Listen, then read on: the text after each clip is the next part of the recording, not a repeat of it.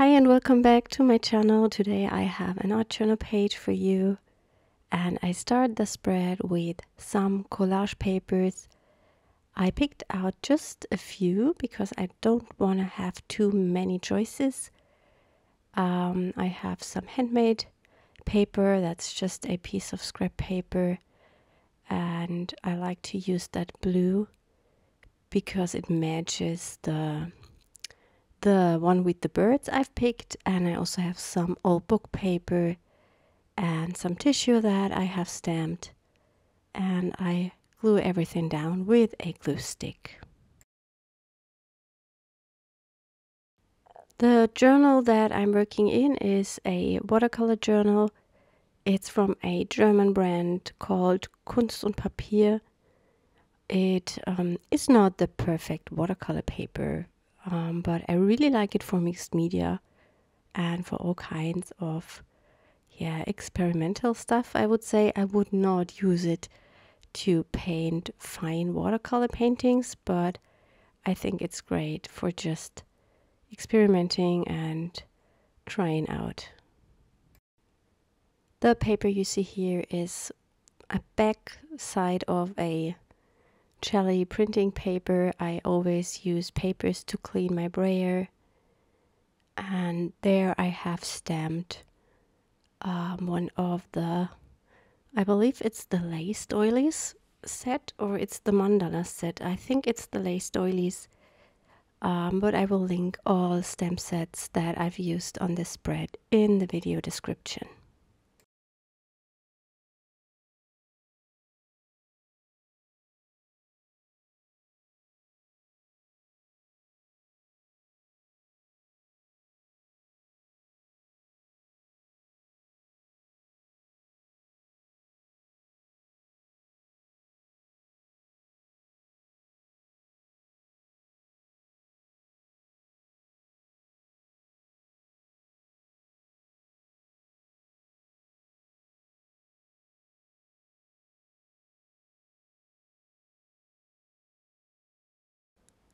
I have a bunch of videos already on my channel talking about collage papers and how I make them. I will link them up in the video description so you can check those out if you want to make some of your own collage papers.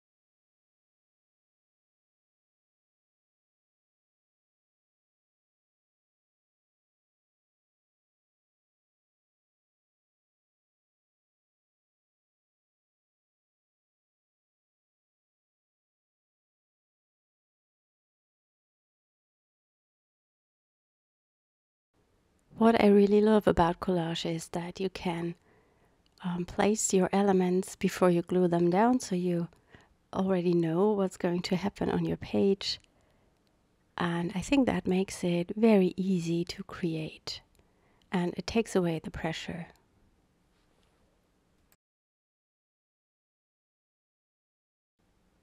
I'm using some white heavy gesso to blend in the background because I don't want the papers to stand out 100%.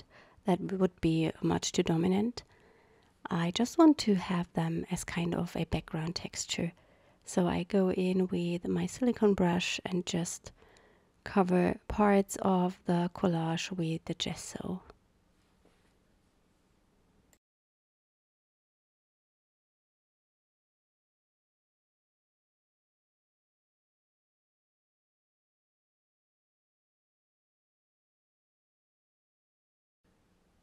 Of course, you could also use a normal brush. I often use a dough scraper that is usually meant to be used in the kitchen. Or you can use a palette knife. This is something I also really like to use because it creates kind of a different texture. And I will share this with you in a moment. I really like the texture you get when you apply a thick paint or gesso with a palette knife.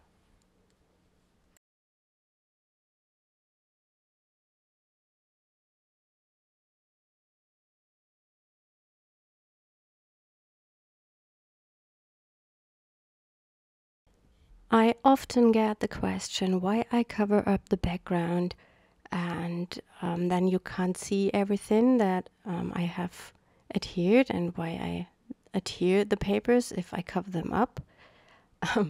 I think you don't have a plan when you start out with a page, and that's good because I don't like to have a plan in mind. I just like to experiment and play and have fun with the process.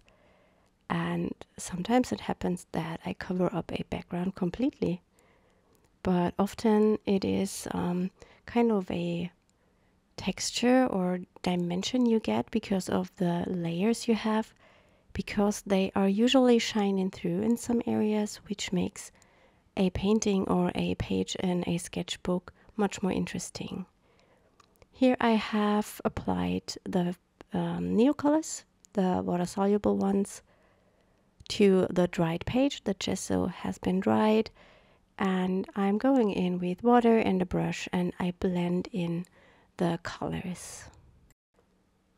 If you don't have the Neocolors, you can use any kind of water-soluble crayon. You can also use the Tim Holtz Distress crayons or the Faber-Castell Gelatos, the Stabilo Woodies. All these materials will work.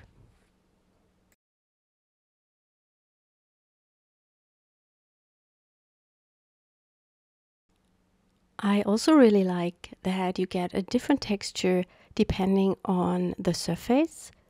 Where I have gesso, I get a much different look than in the areas where I have the plain paper, and that creates a really interesting textured background. I also try to keep the contrast high. That means that I have some really dark areas and some really light ones. That also makes a painting or a layout more interesting.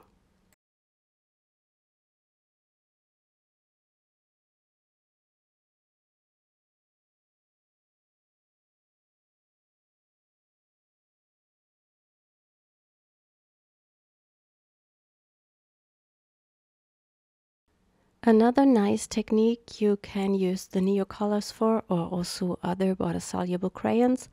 Just scribble them on your surface. I am working on a glass plate, and use a water, and then you can create splatters with them. You can even use this technique to color in stamped images, for example, or use this technique as kind of a gouache palette for painting.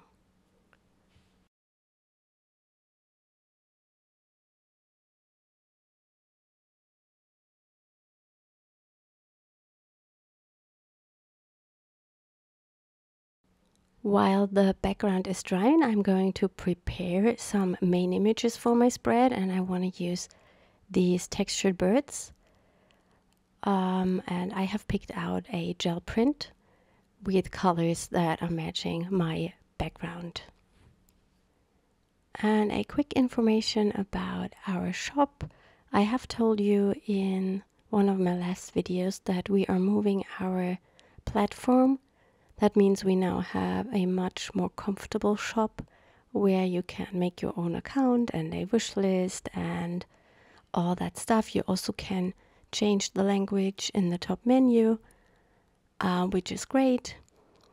The shop is running already, but not perfectly because we don't have the connection to one of our domains because it's still not set right.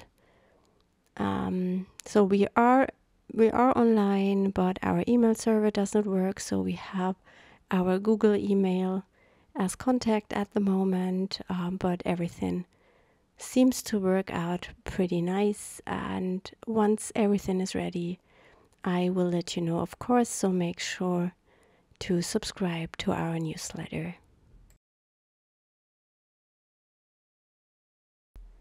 Stamping onto acrylic is a bit difficult with the clear stamps because they are super sticky, especially when they are new.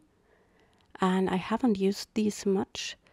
And you have to make sure that you have a super well inked stamp pad, and you ink up your stamps very well. Then it will work out just fine. Usually I like to use the VersaFine Clear because it stamps amazing, but it does not really work on acrylic because it will take hours or days until it dries. And here I'm using StazOn. It's always good to stamp the first image on a separate piece of paper when you use the stamp for the first time. And what also helps is you use one of these white erasers and then go over your stamp with the eraser, and that will leave a thin layer of rubber on your stamp. And that is great because the ink will adhere better if you use kind of a distress ink, and it also will stamp a bit better because it's not that sticky anymore. But over time the photopolymer stamps will lose their stickiness a little bit because you have the ink on top, and yeah, then they will work a bit easier compared to new ones. I will also stamp some of the sentiments from the set to this paper. I don't know which one I am going to use later on my page, but I have a little bit of leftover space, so I just stamp the words to have them ready to go, or maybe I will use them on one of my next projects. I also will not use all of the birds, so I will just keep the rest for another project, for example for artist trading card that I want to make, or for another collage.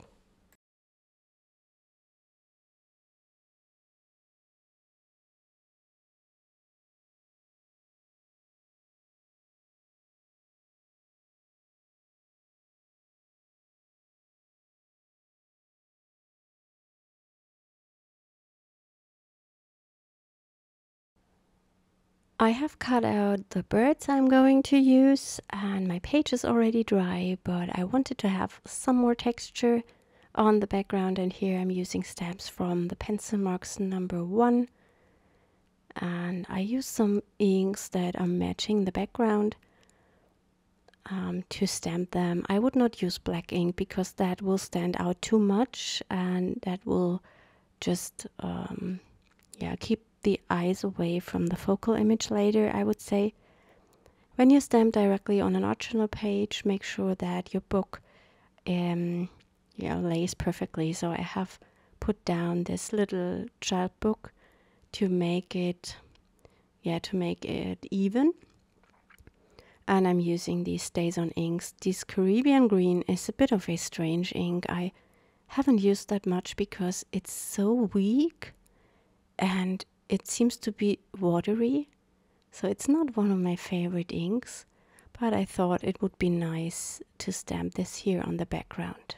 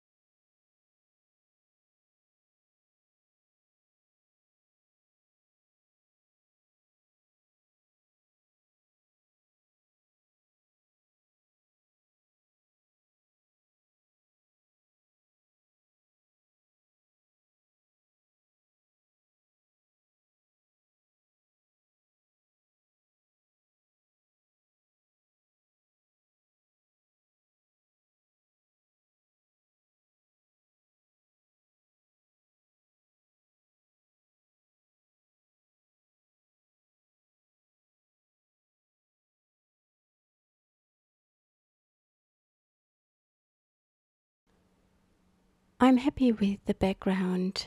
I think the stamping looks very nice. And I want to bring back in that white a little bit more, so I'm adding some white splatters with acrylic ink. I think that will just increase the vibrancy of the page. Yeah, and makes it just more interesting.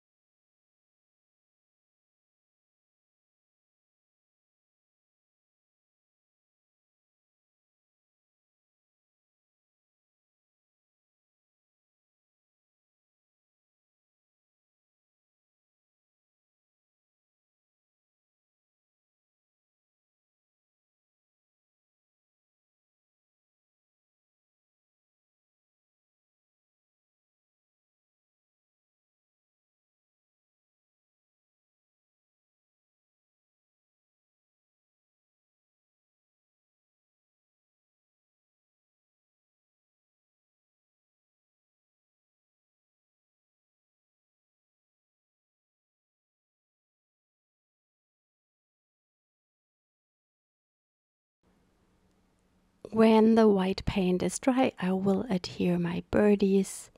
I will do this not on camera because it's just adhering the birds and the sentiment, but I will share the photos here with you so you can see how the final page turned out. I hope you enjoyed today's video.